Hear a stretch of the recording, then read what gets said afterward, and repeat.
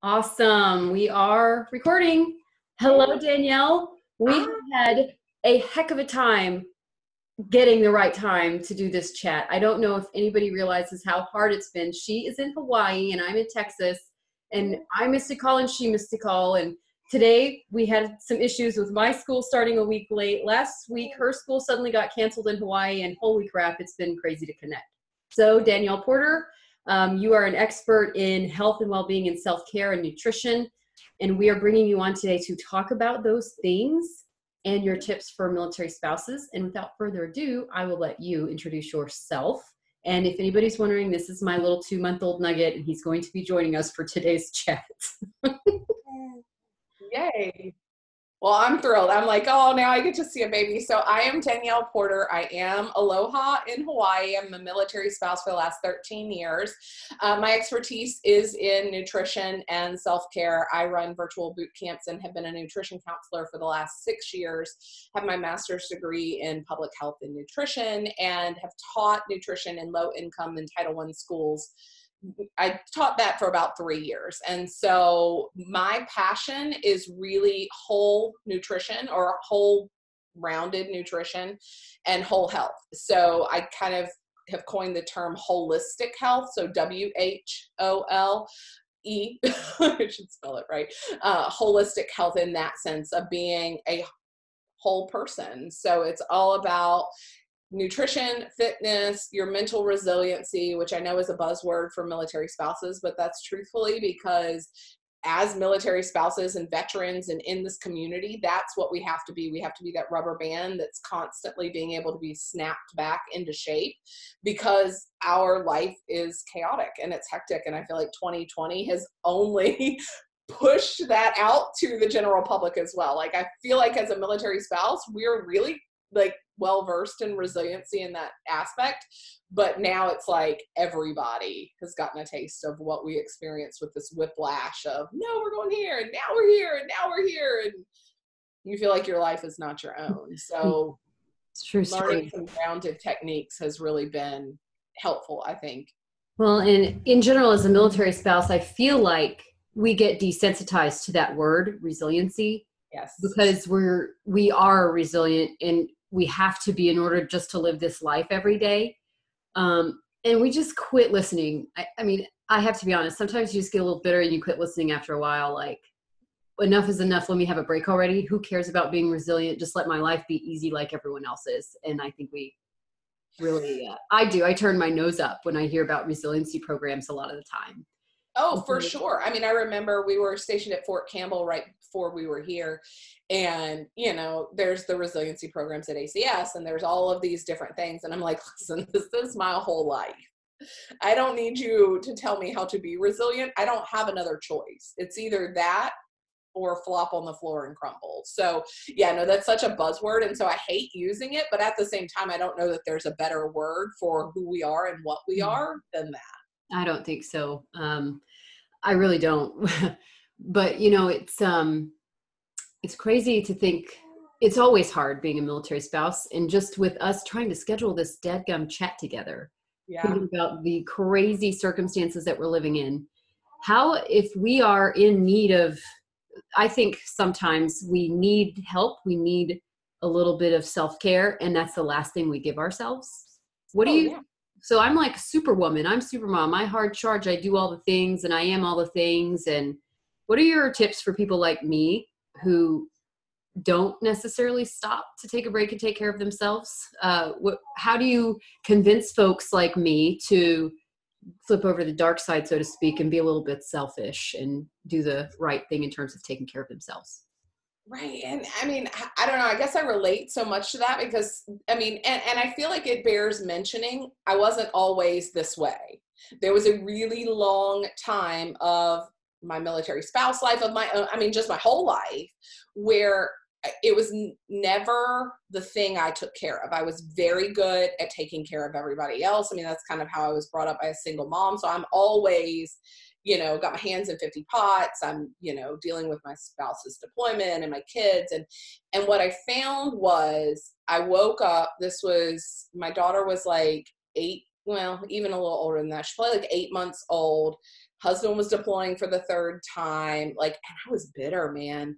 I was so bitter because, you know, the attitude is, we'll get through it. And I remember like one day in the kitchen, I was like, no, we don't do anything. I do. And so that's where I was. I got to this, like, and I feel like we all either are that or have known people like that, that you get to, you don't even know it's happening because you're just in reaction and survival mode for so long. You don't really know how else to be. And so the thing, you say, how do I convince people? Most of the time I don't have to. Most of the time, by the time they get to me, they're like, listen here, Linda, I need to change. Like, something has got to shift because I've become somebody I don't want to be. And I've become that woman who, like I said, I would never, ever like go near. How do I get back from that? Or how do I, you know, and then I feel like we get all the like, how do I get back to me? And da da da da da. And I've just really adopted the mentality of how do I move forward from this? How do I become, because it's not, for me, it's not about going back to who you were. It's about taking all those lessons and pouring into a newer, better version of you, the version that, you know, you really were supposed to be to begin with. So I don't know. I feel like I most of the time don't have to convince people to do this. I think inside most, I mean, and if I can speak like mama wise, we know inside, whether it's pertinent and we can deal with it right now or not, we know it needs to be attended to. And then as far as just making that a practical part of life, I mean, for me, that's community. I mean, I feel like, and that's another one of those buzzwords that so often as a military spouse, you're like, yes, okay, fine, community, FRGs and all the acronyms and all the groups and all the things. But those things were created for a purpose, and we really are made for community. And it's important to get in community with like-minded people who are going through the same things. And that doesn't, I guess the whole first half of my military spouse life, career, whatever you want to call it, my marriage, all of that existed within the military communities, right? So it was FRGs, and it was all ACS groups and all of the like coffee groups and the spouse state groups and all of the things.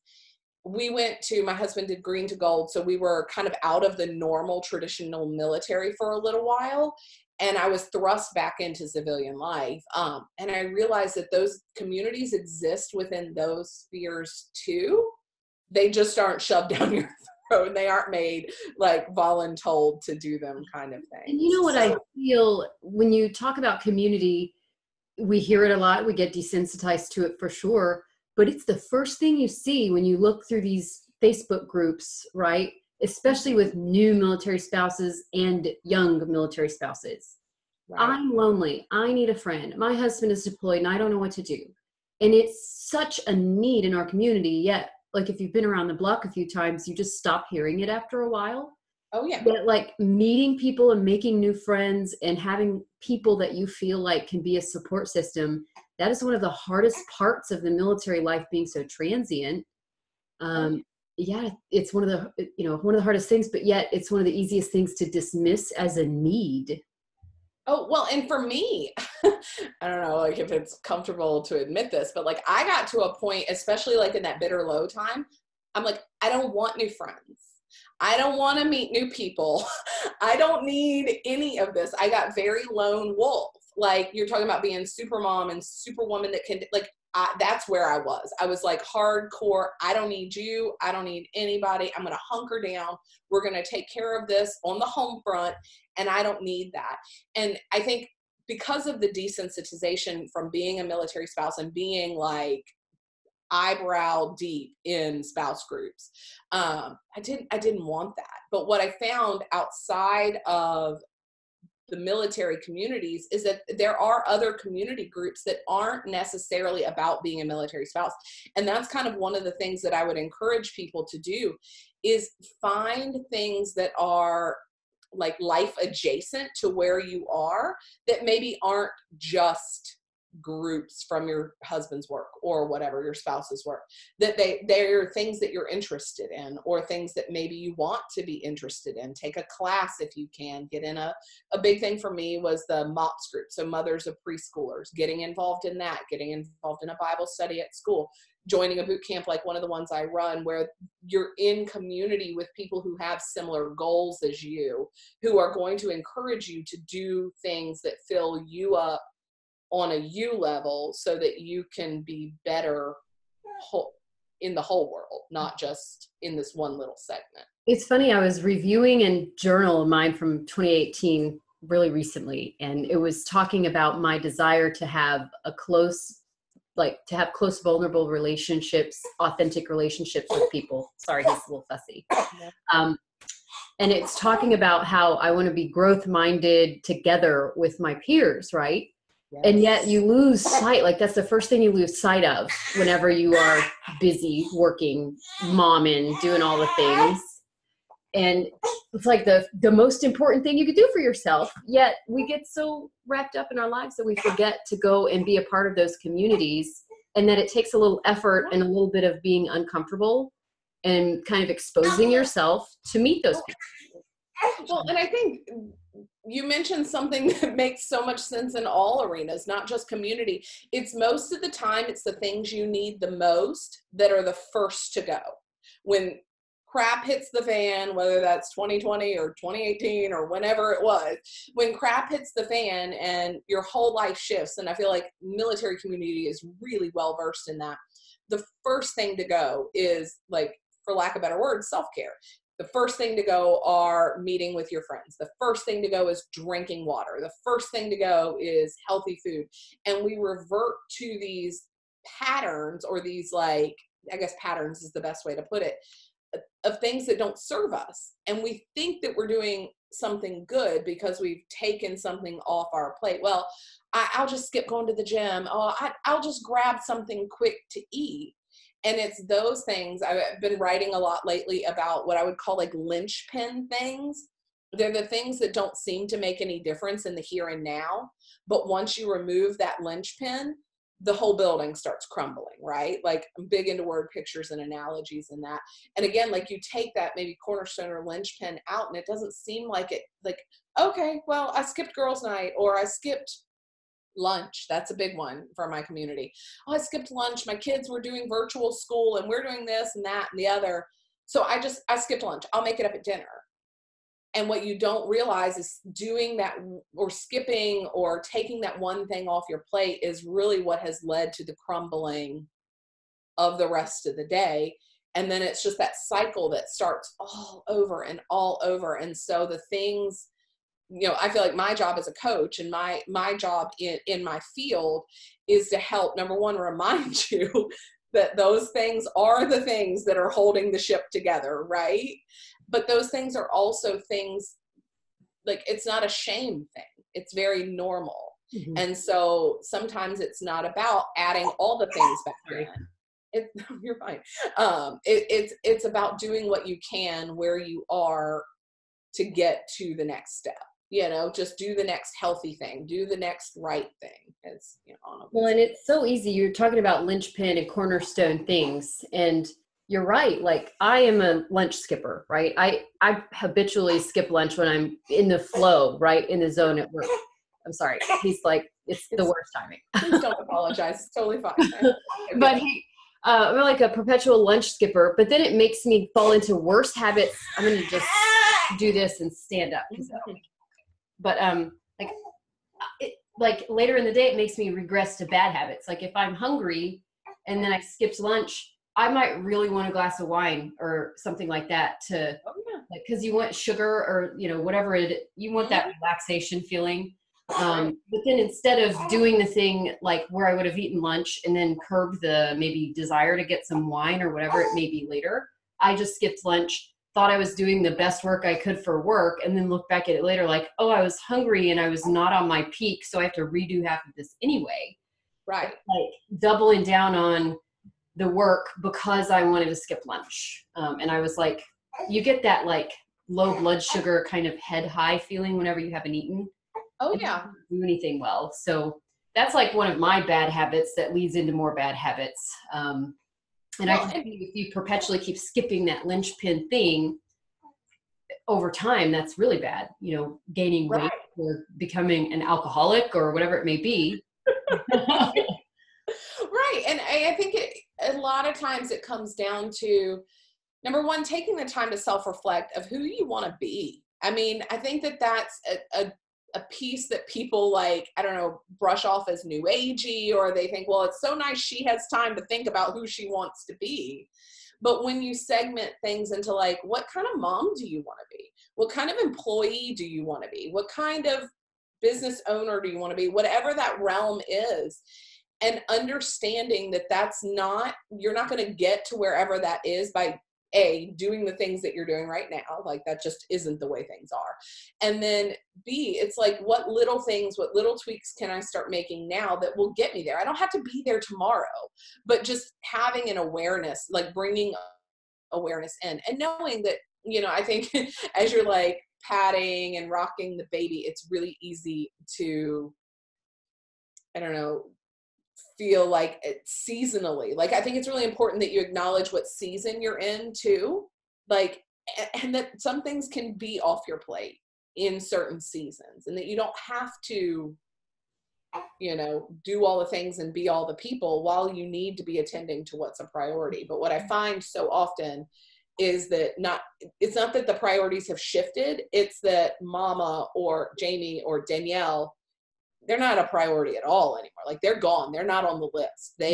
I'll get around to it when I get around to it. And that's not, again, you're going to find yourself 6, 7, 8 years later, like, who am I? How did I get this way? How did I gain 50 pounds?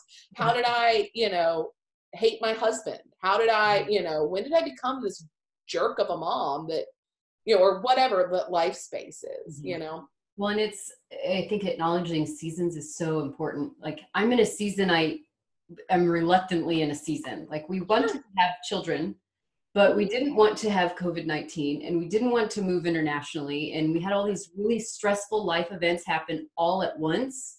Mm-hmm. And I just think he's 2 months old. I took like a month off of work. Right. When I say I took a month off, I was still answering my emails and stuff like that. I was not fully disengaged, but looking at that, I probably needed to be. And then another thing is, I really underestimated how spoiled I was before kid number 2. I had full-time childcare. And now we're in such a pickle. We have school that started 3 days ago in person. Let's not even talk about virtual learning for 2 weeks. And then I have a part-time nanny that works some of the days of the week from 10 to 3. And that facilitates me being able to do some of the like bare essentials for work. But like, as you see right now, I used to, in another life in Germany before we moved, I would have a, full-time childcare and no kids trying to do these chats and phone conversations with people.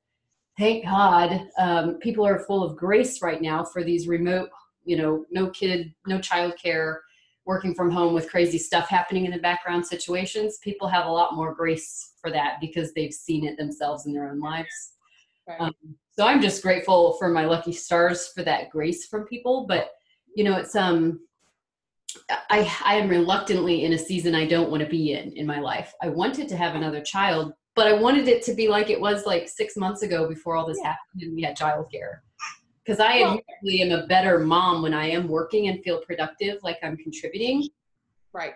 I'm much more present with my kids, when I feel like I am doing my purpose, right? Right.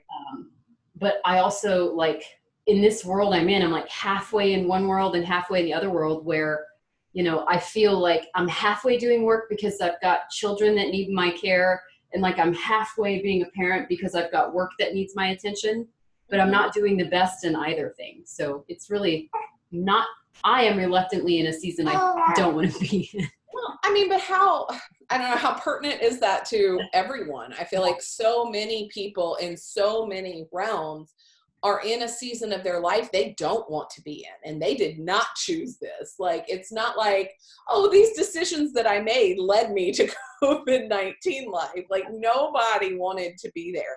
And so the important thing is to kind of lay it out and to see it for what it is, to see, again, one of my big things is control what you're able to control and let the rest go. And like you said, I think people are so grace-filled right now in so many ways because they're experiencing, we're all in the same boat. like even if it's not a kid. I was on a call earlier and, the woman didn't have any children, but she's got cats.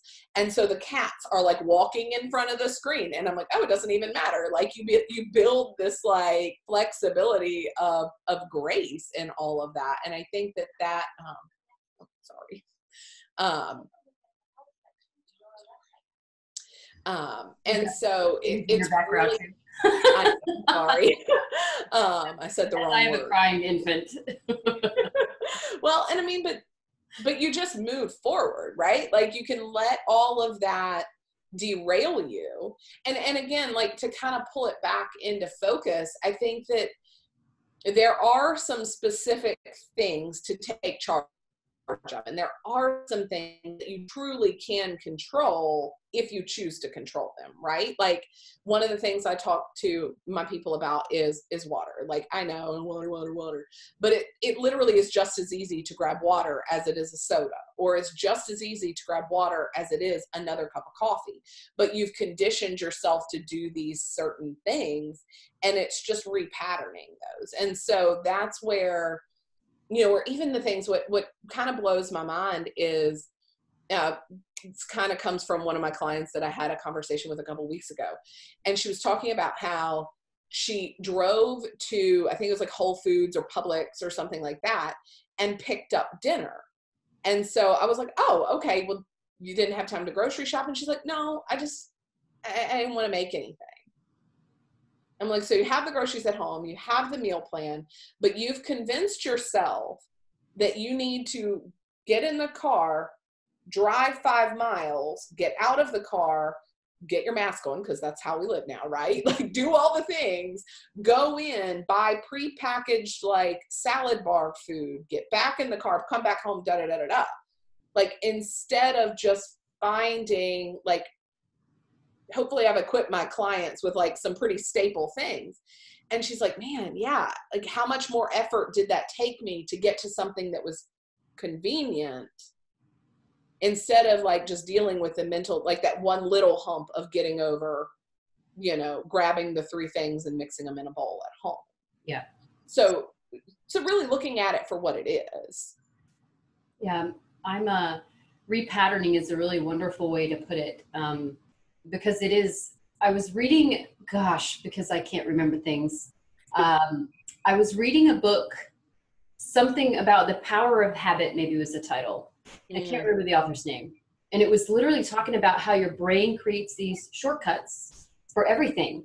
And right. Even if it's not a beneficial shortcut, if you've in some way perceived it to be a shortcut, and it was talking about this woman who was an addictive gambler, who had like thrown away hundreds of thousands of dollars gambling and all this crazy stuff.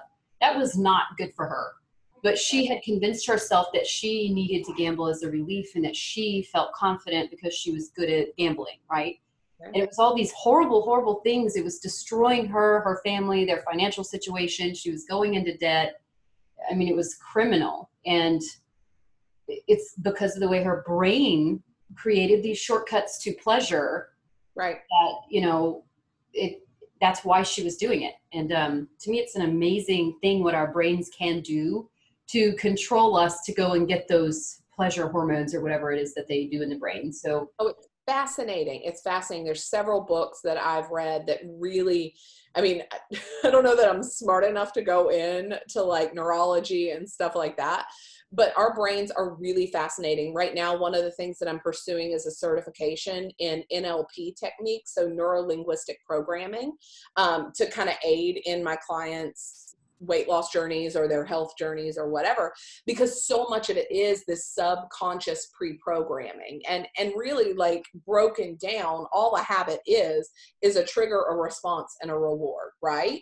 So like, I think it's so funny. And this is why my specialty is in nutrition counseling and not like nutritionist or dietitian, because so often what you're doing in nutrition work and dietitian work is kind of fixing things without fixing the root, right? So like, I'm going to give you this meal plan and you're going to eat it, but we're not going to attend to why you don't want to. Mm-hmm. We're not going to attend to, all of the reprogramming that has to happen. And so I'm trying to like, you know, get some tools and techniques in my arsenal to help people with that. But so often, like I was saying with habits, it's a trigger, a response, and a reward, right? So like the trigger is, had a really bad day at work. I come home, I grab the bottle of wine. That's my response.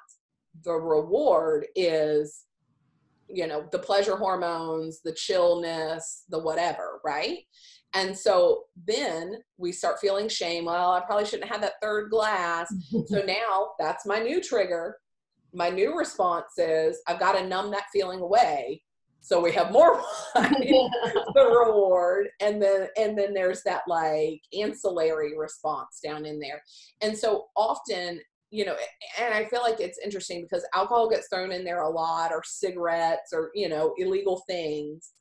But food is the most legal, abused thing out there. But you have to eat, right? Like we have to eat to live. There's not really another way to fuel our bodies. Mm-hmm. And so because of that, it's a very socially acceptable way of dealing with things, but it really ends up throwing you off in all other areas of your life. Because like you were saying, you skip lunch, you're grouchy, you're not doing your best work, you know, it leads to all of these other things, where if we just attended to that trigger and reprogramming with a new response. So, and that takes time, and most people don't want to deal with taking the time to change the habit, for sure. Yeah. And I suspect, just based on my own life, that things that are a bad habit are super duper amplified right now behind closed doors when we're not going out and doing anything. There's a form of accountability when you know I have to get up and show up and be somewhere the next day. Because, you know, we like to please other people inherently a little, you know, I say I'm not a people pleaser, but, you know, I don't wear the same outfit 2 days in a row because I'm afraid of that judgment. Right. Right. So I mean, for sure. Right now, I'm sure that everything is mega amplified with the stay home, and the stuff that goes on behind closed doors is definitely like, that's not the Instagram world that we live in. It's the ugly world we live in, and it's the real one that causes those long-term ramifications that we don't want to have to take. Right. And so I don't know, like healing work and stuff like that, and dealing with reprogramming and habit and response, and it's not sexy. Like, it's not fun. It's not, you know what I mean? Like, that's not the fun Instagrammable things. Yeah. You know, it's fun to Instagram our beautiful, colorful salad, but when it's followed by shame and guilt and all of the other things that, you know, happened after that salad, like you're talking about with like this pretty little Instagram world, look at that sweet baby.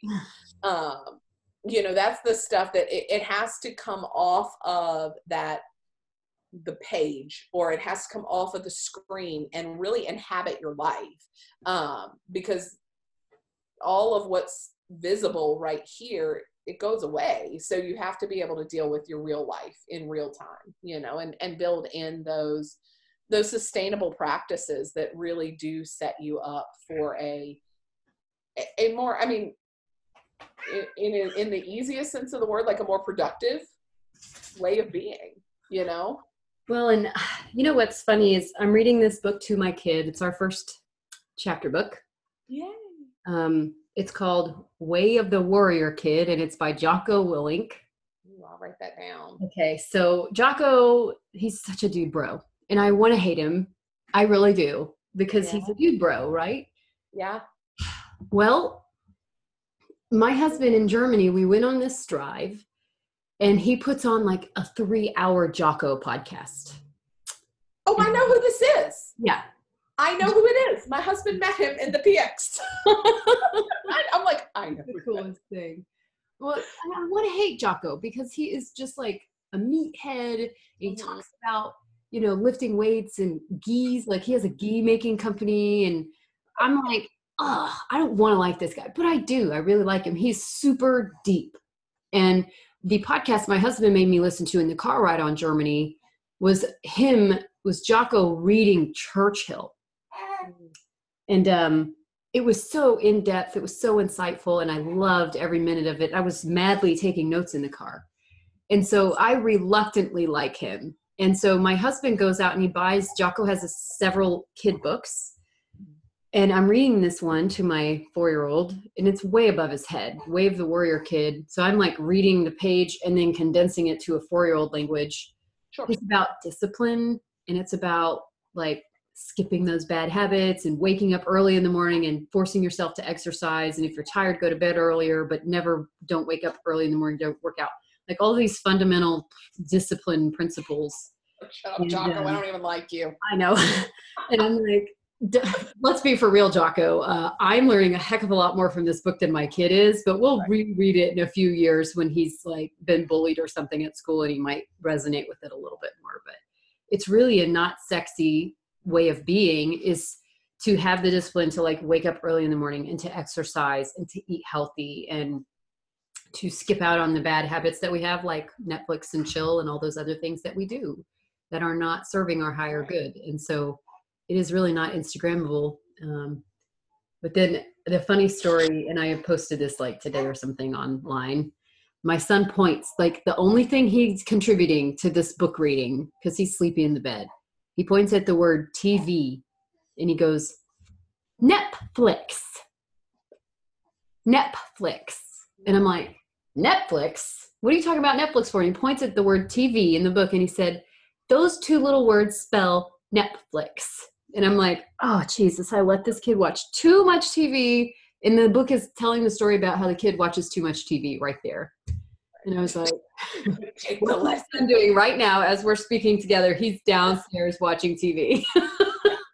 Well, I don't know. I mean, I feel like there's grace for all the things too. I mean, I don't know. I'm a mom. I've got 2 kids. I have a full-time job from home, like husband in the military. Like we get it, you know? And I think there is some like, I just feel like there's grace for all the things. You know better, you do better, whatever. But there's also times in which devices, I say devices, and I don't mean electronic devices. I mean, that falls in that category, but devices are important. Like we get things done because we're able to Netflix with the kids. But it's also one of those things where you're going to build habits into them too, right? So like talking about things like that, like Netflix is for this specific thing. It's not for hours of leisurely, like numbing out to the rest of the world kind of thing. Yeah. So I don't know, to me, there's a reality part of growth, like the day-to-day part of growth and change and self-care and all of that. And then there's the like ideal version, right? And so, yes, the ideal version is there for a reason, but there's a big gap in that too. There's a big gap where we all live in there. And I think the same thing for nutrition, the same thing for all kinds of things, relationships, like there's the ideal and there's the reality, and then there's this huge gap in between. And so the point is progress, right? Like the point is not perfection. The point is to just continually being on that journey of progress. And so I hope that that's what I've instilled in my clients, is that as their coach, as their confidant in that, I don't ever expect perfection from them. I had to learn how to not expect perfection from myself.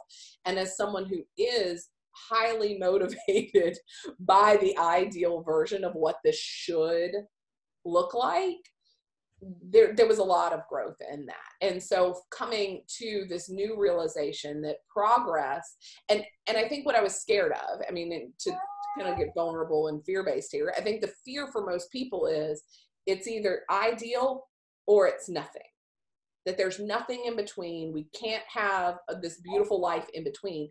It's either I'm going to wake up at 5 a.m. and read my Bible and exercise and eat salads and smoothies and like crush it every day at work. And my kid's going to be this math genius who plays with abacuses instead of Netflix.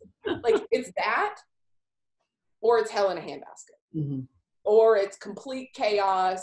Eat your Cheerios off the floor while mommy drinks wine in the corner and cries. Like, and that's not reality either, but that's that fear that keeps, like, You know what I mean? Like that's that fear that like makes perfection so alluring, or makes ideals so alluring.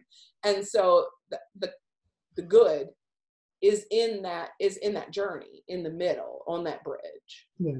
And you just summed up virtual school in 2 weeks, except for it was goldfish on the floor, and I think it was beer last week, like instead of right. Like I mean, again, we before like virtual school, or maybe he was eating goldfish out of a pint glass, and I was slopping beer up off the floor. I'm not sure, but something kind of crazy was going on. I blacked out that whole last part. We got to get to a better here. Virtual school was not my jam, and I never want to do it again. But anyways, so Danielle, I love talking to you. I think we could chat all day, but I want to get to your top tips for military spouses, military members, whoever it may be, when it comes to nutrition and self-care. Let her rip. What are your top tips for people? Well, I mean, first off, I know it stinks. The nutrition guru is going to tell you, drink your water. But that is like, truthfully the starting point for everyone, because we live in America, we have clean drinking water. So we're going to start there. So really my top tip is start the day with water. Let that be the first thing that's going to rehydrate your mind. I mean, so much dehydration is lost at night. And so that's going to rehydrate your mind. It's going to set off that chain of events that's going to lead to a healthier life overall. You know, tip 2, put veggies in wherever you can. I mean, as a society, we're such in a deficit, right? Like, I mean, I'll never forget, like, quick little side story. I went home. I did not grow up in a healthy, like, smoothie salad loving family, right? Like, you don't get to be an obese teenager in a smoothie kale loving family. And so I remember going home and I was like, Mom, this is post lifestyle change. And I'm like, where are the vegetables here? And she was like, honey, I put onions in this pot pie. And I'm like, onions? Okay. So like, let's look at reality here, friends. Like, good on putting the onions in, but we're going to need more. So I say sneak, but make those things accessible. Make those things what you have on hand, because you will never get there if you don't keep them on hand. So make them on hand. Always just grab if you already know, like, this is kind of a lame veggie meal, grab a handful of baby carrots and throw them on the side. Like, just amp up those veggies, because again, you're pouring vital nutrients back into your body. So that's kind of tip number 2. Tip number 3, not a single client I've ever had, like, I get eye rolls, I don't even like you. It's like, we're back in Jocko land here. If you, and I guess I'm primarily speaking to spouses and moms and stuff like that here. If you are the person who makes the meal plan, buys the food, goes grocery shopping, and prepares it, you're the one in control who has to take ownership of what's happening in your house. So to say, well, I had donuts and this and that and this and that. Well, who bought the donuts? Who chose? Like, take ownership for that, and stop placing blame on your kids and your husband and all of the things. Like, you have to take ownership for your role in this. And that's hard, and nobody likes to do it. And nobody likes to admit that, yeah, I'm the one that buys chicken nuggets all the time. And so, yeah, like, my 3-year-old's not buying chicken nuggets. Okay. Like, that's me. So he eats what I buy. So making those better choices. And then I guess, I don't know how many tips, I could go on all day with tips, but just make the next healthy choice. There's no guilt. There's no shame. There's no starting Monday. There's no like, oh, we're going to New Year's Day ring it in. Like, no, quit that crap. Make the next healthy choice. So what if last night you downed a bottle of wine and you ate a pint of ice cream? Like, literally, make the next best choice. Make the next healthy choice. Like, don't wait. Don't put it off. You know, your girlfriends and you went out and had Chick-fil-A for lunch. Oh, now all today is just ruined. No, like, like, all that does is set you back. Just make the next healthy choice. And then move your body. Like, wherever you are, however you can. I mean, I work with such a wide variety of clients, from people who a 15-minute walk is hardcore. And then I work with, people who are lifting super heavy bodybuilder kind of weights. Just move your body. 30 minutes a day. I don't care what you do, walk, exercise video, gym time, go for a run, whatever, but move your body. Your body needs that. All of the chemicals in your body desperately need that. That's and awesome. get a community. Yeah. Awesome. I appreciate you, Danielle. And I was going to mention about baby carrots. Like if I take away goldfish and pretzels and all the little snacks that my son likes, and I put especially those little tomatoes. Oh yeah. Little tomatoes, baby carrots, like apples, oranges. I just put that stuff really low in the refrigerator. Somehow it just gets eaten. And it's because my son is just hungry and he grabs what's convenient. And if an apple is convenient that time instead of a bag of goldfish or a granola bar or whatever processed food, then he'll eat that. And I'm so, with kids, it's amazing the nature versus nurture thing. Some kids are really picky, some kids aren't, whatever. But just the availability, like you said, of having that for him makes a big difference. And then for me with veggies personally, oh, here, sorry, bud, not paying attention. For me personally, like if it's already, like maybe it's worth spending the extra money on something that's chopped up already, because if Right. the barrier for me is I'm not going to eat that broccoli because I have to chop that whole thing up. Right. I just buy the ones that's already chopped up and then I eat broccoli. I like it, but if the barrier is I don't want to chop it up because I don't have time for that, even though I do, then that's what I do. Right. Well, and I mean, I feel like that's a whole nother episode of of topics of conversation, but there's going to be sacrifice. Like if you desire a healthy lifestyle, there's going to be sacrifices, and typically the sacrifice is either time or money, right? And so you got to pick which one is more important to you in that season of your life. And as a newborn mama, as virtual school and all of this, sometimes the sacrifice, I got to sacrifice the money for convenience. And that convenience takes the form of pre-cut up broccoli. Sometimes for me, like I remember one of the biggest blessings that was ever given to me was, had a baby and a toddler, a growing nutrition practice. I was in grad school and my husband had just deployed, and a friend of mine gifted me, like I just cried to her, like, thank you, this is such a great gift. But she gifted me a meal service for 1 week out of the month. So for 1 week, I had like, I don't know, whatever, HelloFresh Blue Apron, like whatever that thing was, delivered to my front door. And it was the biggest blessing for us. Like, yes, is it way not cost effective? Absolutely. But did it get a healthy meal on my table in a integral part of my time in my life that was really difficult? Yeah, it really did. And so maybe paying the extra money for Instant Cart to deliver your groceries, or for you to do click and pick up or whatever. Mm-hmm. Like that's the kind of thing you just have to make those determinations of, is this worth a time sacrifice or is this worth a money sacrifice for me? It's same thing. Like best gift ever was I think my husband deployed and I got like Mary Maids or something of that nature. Like, yeah, there's just best gift ever. Yeah. So those types of things, like hello military spouse gift alert, those types of things really make a big difference. They do. Yeah, they really do. And I think just acknowledging the season of life where you're in, and don't be afraid to get help. Gosh, that's the biggest thing. I had someone reach out to me. I had made a post on social media about humility and being, finally, there was a point in time where I feel like God like struck me with lightning, like, friend, you will get help or I will make you get help, kind of thing.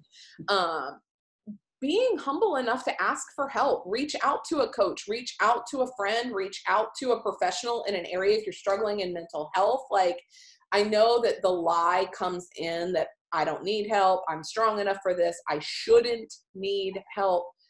We're human beings, and we're created to be in community and in fellowship with one another. And so reach out to get help. It's not just okay, it's necessary. Yep. Some good stuff.